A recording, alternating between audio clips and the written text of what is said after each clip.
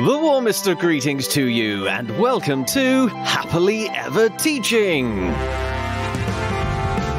This is the podcast to help you enthrall your learners in every subject under the sun using the best teaching method known to science, storytelling. To do this, we feature special guest educators who are passionately keen to empower your children. I am storyteller Chip Cahoon, and with me today is... Hi, I'm Helen, and I currently work with reception and Year 1 children in Buckinghamshire. And I'm Nicola. I currently work with Year 6 children in Hampshire, and I've also spent time in my career hoping to motivate and inspire the next generation of teachers at Teacher Training College. And today we are exploring learning outcomes in history with our dramatisation of the Great Fire of London. You can listen to the story by downloading our sister podcast, Fables and Fairy Tales, or search our website, epictales.co.uk, for Sir Tommy's Fire.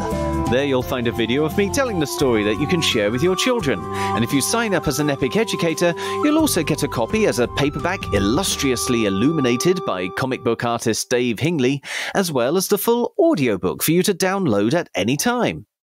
Right now, though, let's continue our discussion with Helen and Nicola here, and we're back in 1666 for this story. It is actually a Key Stage 1 topic, isn't it, Helen, for ages 5 to 7? Yeah, it's one of those topics that a lot of schools teach in generally Year 2. Yes. Here in the UK, anyway. I don't know if it's true for everywhere else in the world doing the Fire of London. True. But yeah, what's the history that you've pulled out from this tale? Well, it just kind of oozes history, and you can hit just about all of the history curriculum objectives through the Great Fire of London.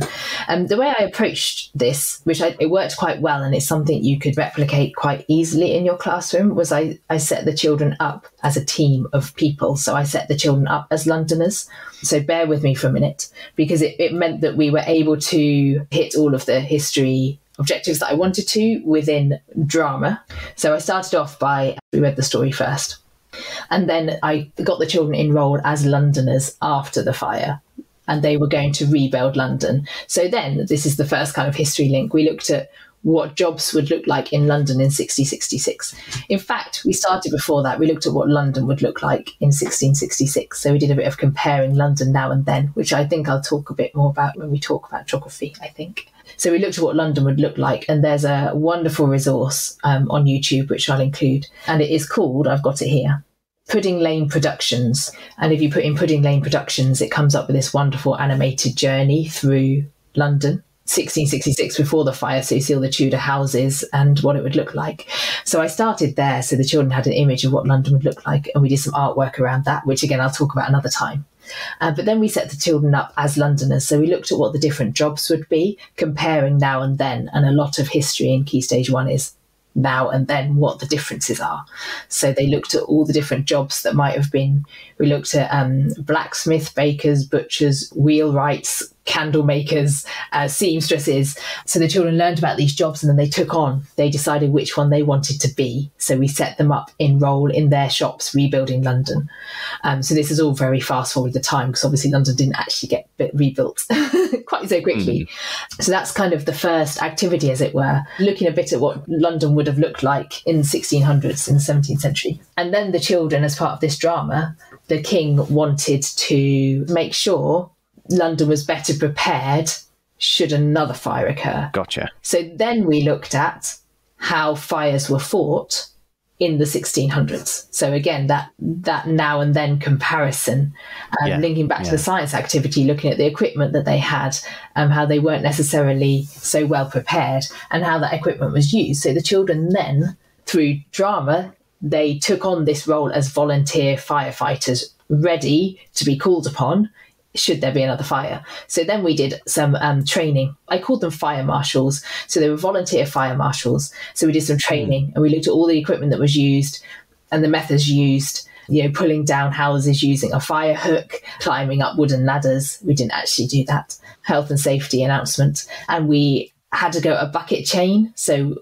we got the children to spread themselves out, and we passed buckets backwards and forwards. So really enacting all of those ways to fight fires in the 1600s. So again, that's sort of a now and then activity, comparing life now and life then. Yeah. And then we did a little bit of role play around that. And then we came to the making improvements in London, like how London changed as a result of the fire, what changes were made, which is another important learning aspect. So one of the key stage, I think it's probably key stage 2 as well, but one of the key stage 1 curriculum objectives is all about important, significant events. So that this covers so much of the curriculum. And in 1667, there was the great, I think it was called the Rebuilding Act of 1667, and it laid out how London should be rebuilt. It's obviously very long and complicated, but the children, again, in their role in their drama, were tasked with thinking about what improvements should be made.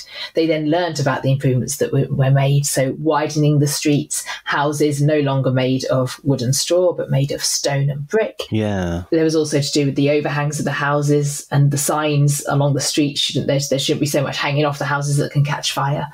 So that the children learnt about all of these changes that were made because of the significant events, and were tasked with redesigning Pudding Lane based on the changes.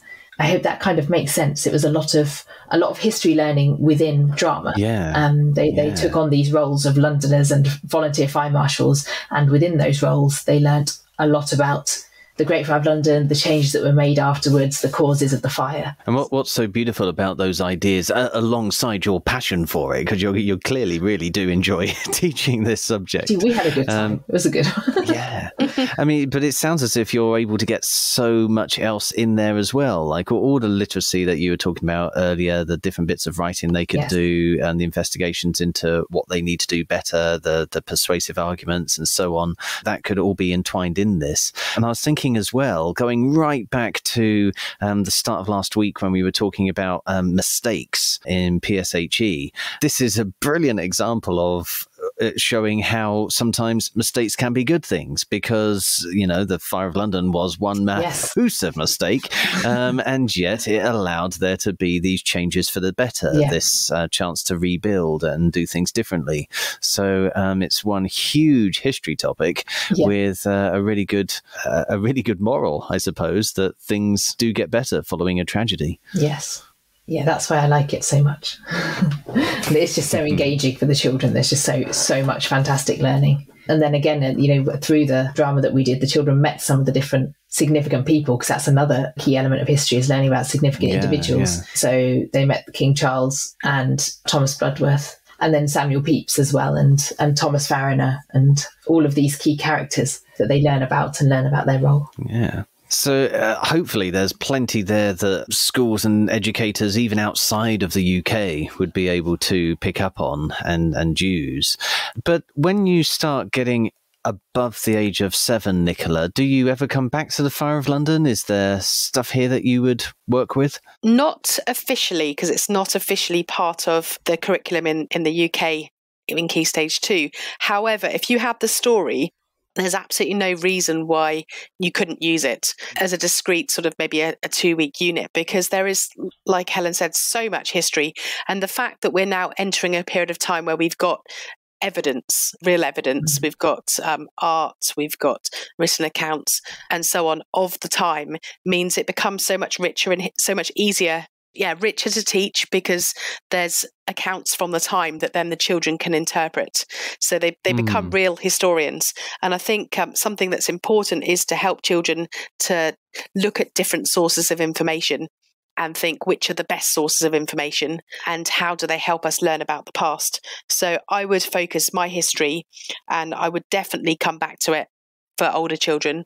Even if it's been covered by younger children, they'll remember it with great love from the wonderful activities that you've done, Helen, in your school. And they then can look specifically then more at different sources of information. So looking at the diary entries, looking at old maps, and thinking about which sources are richer and better, thinking about primary sources, secondary sources of information and so on, which then goes into older children again. So children age 11 plus will spend more time doing that at their next schools. I think a nice activity would be to look at old maps of London from the time and compare them to maps today. Obviously, that comes into geography, which I know we're talking about next. But you've mentioned maps, and it's already got a sound of approval from Helen. So. Always. No, I mean, there's again, because we've got that evidence. It's there. We can see it. It's not made up. It's not secondary. It's primary evidence. As I'll come back to in geography, but I still think it's history, finding places on the map and then thinking about the order of the events of the fire, the chronology of the events, because again, for older children, chronology comes up a lot. Sequencing events and finding the Pudding Lane on the map, finding the Tower of London, finding St Paul's Cathedral. And again, you could then compare that map to today. You could even compare it to pre-World War II and then post-World War II, which would be quite interesting as well, because obviously there were effects on London in those times too. Yeah. Just using maps to help us learn about the past. Yeah, definitely. It would be interesting if you have had a cohort who've heard the story or experienced this aspect of history from before, seeing how much they remember and seeing if they still have an idea over who the main culprit was, who caused it, and who the main villains were, and then maybe presenting them with some new sources or some richer sources like you were mentioning, and seeing if their ideas change now that they are aged 9 or 10 or 11. Yeah, definitely. Yeah. I think they will remember it, like I say, because it's been taught so effectively. And it is one of those areas that is so rich, like Helen said, and so many different things that you can do with it that they will remember. So yeah, absolutely. And looking at, I think I'll come back to this one and talk about art, but looking at some of the artwork from the time and how does that help us and whose perspective is it written from? Because obviously when you look at sources of information, they're very biased. So trying to get a balanced idea of who it's coming from and why they might think that is also important. Yes, yeah. That could come into their newspaper articles that we talked about a few podcasts ago. Oh, yes. That's all we have time for in this episode, folks. If you'd like to talk to us about anything you've heard in this podcast, or if there's a subject you are soon to teach that you'd like us to cover, you can find us on social media using @TeachHappily, or leave us a review using your favourite podcast app. Please also share this podcast with your colleagues and help us start a story-led revolution in classrooms around the world, so children everywhere can learn in a way that's effective, memorable and enjoyable all at the same time. Tomorrow, Sir Tommy and the people of Restoration London will help us plan lessons in the unusual pairing of geography and physical education. But right now, it only remains for us to say cheerio, and we hope to hear your story soon. So, cheerio! And we hope to hear your story soon.